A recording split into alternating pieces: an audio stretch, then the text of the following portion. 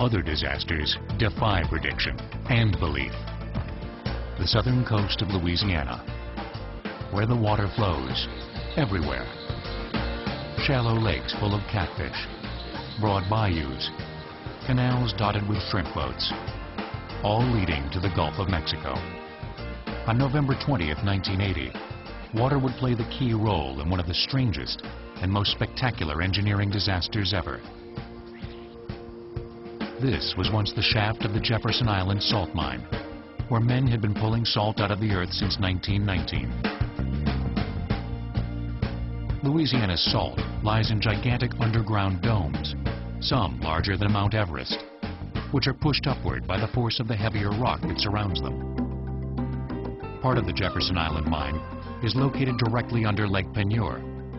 The mine, which was operated by the Diamond Crystal Salt Company, shared space on Jefferson Island with a lush botanical preserve known as Live Oak Gardens. There's another abundant resource deep under Lake Peigneur, one frequently found in pockets near salt domes. It's as black as the salt is white. That salt moves upward and it pierces through surrounding strata, sands, clays, and limestones.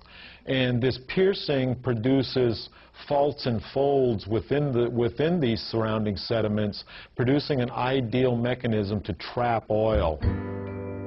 So it was hardly surprising that Texaco was conducting exploratory drilling close to the Jefferson Island salt mine in November of 1980. On November 20th, the two delicate underground and underwater operations, drilling oil and mining salt, collided in spectacular fashion. Well, it was a typical day in November the 20th, 1980. A nice, cool, crisp day, clear skies. People were fishing out on the lake, as they usually do. The mine was in full operation. But in the pre-dawn hours, the oil drilling crew on Lake Peigneur had run into a problem. At 500 or 600 feet, they hit salt. And they were not supposed to hit salt for another couple of 100 feet. The drill bit became stuck. The crew heard strange popping sounds. The oil rig tilted badly to one side. And at that point in time, the drillers recognized that they had a fairly serious problem on their hands.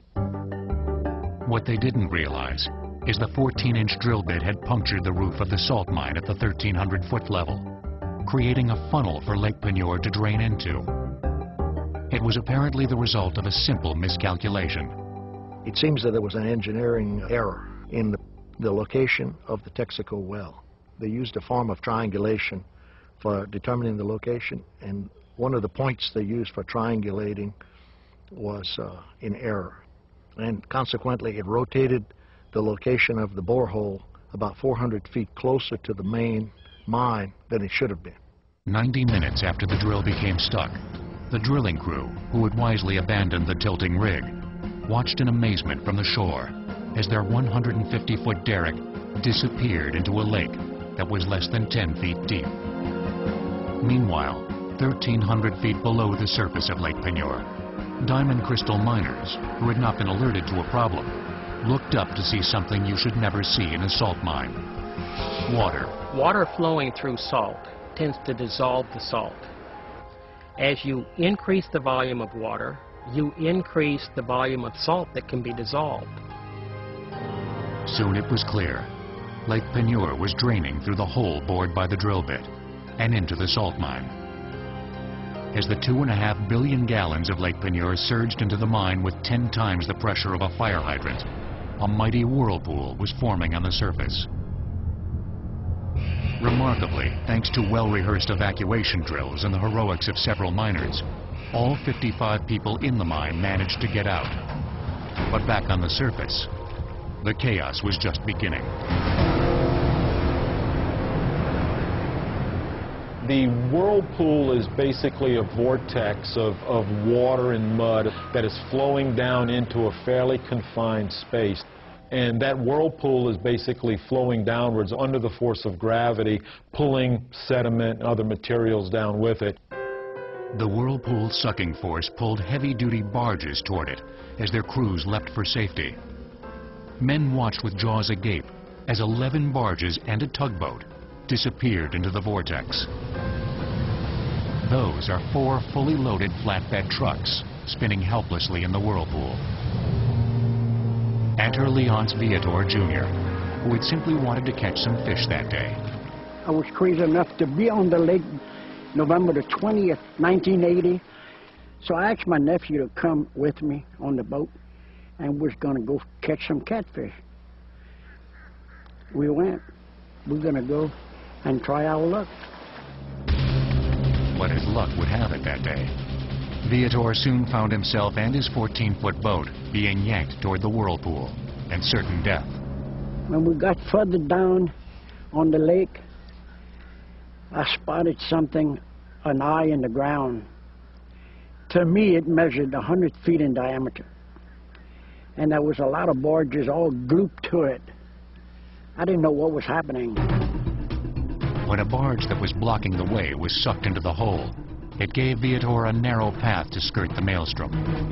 He gunned the motor and reached the shore with seconds to spare. Viator then tied his boat to a tree.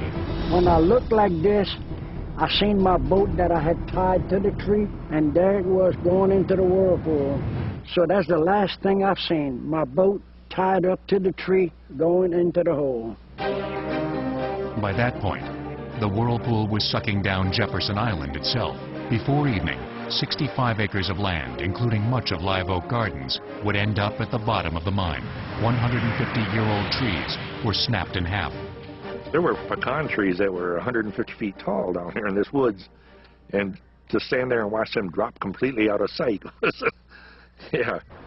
Along the shoreline, along the live oak gardens and the Jefferson Island mansion, you're basically seeing what are called landslides, where the ground is actually shearing and breaking apart, and gravity's pulling these blocks down into the hole. Look at this over here, look! Look at that going in there. Wow, look at this! That house that we were standing on, all you see now is a chimney. The house sank about 30 feet. Could things get worse? Yes. Delcambre Canal, which normally flowed away from Lake Peigneur and into the Gulf of Mexico, actually reversed direction under the intense sucking power of the whirlpool. As the water rushed into the now nearly empty lakebed, it formed a 150-foot waterfall, the highest ever in Louisiana. But that's the only time the Gulf of Mexico flowed north, basically. So that's a lot of water, to fill up that hole. As the water rushed into the mine, its rapid displacement of the underground caverns shot a deafening blast of compressed air, and later, a 400-foot geyser up from the mine shaft. To see something like this, it was terrible, really. I thought it was the end of the world. It took 2 days for the canal's water to fill up the mine in Lake Peigneur. When the water pressure equalized, 9 of the 11 sunk barges popped up like corks in a bathtub. The drilling operation and the underground salt mine were complete losses. The cause of the disaster was never officially determined, since all the evidence was at the bottom of a 1,500-foot water-filled salt mine.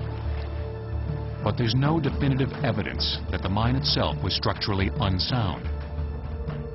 The culprit was most likely a 14-inch wide drill bit. This engineering disaster did have at least one positive effect. It made Lake Peigneur a little more interesting. It's a shallow lake, and now we have part of it that's a deep lake. So it's changed the type of fish that live in the lake, and we catch redfish and saltwater species that were not very prevalent here before. But not everyone is planning a fishing trip to Lake Peigneur. What I went through and got out of there alive, I don't care for it, really. I prefer buying my fish. It can hardly be said that the Jefferson Island disaster had a happy ending. The loss to livelihoods and cherished property was devastating. Yet the fact that no human beings perished was fortunate indeed. For if there's one lesson to take from this strange engineering disaster, it's that a small mistake can have huge consequences.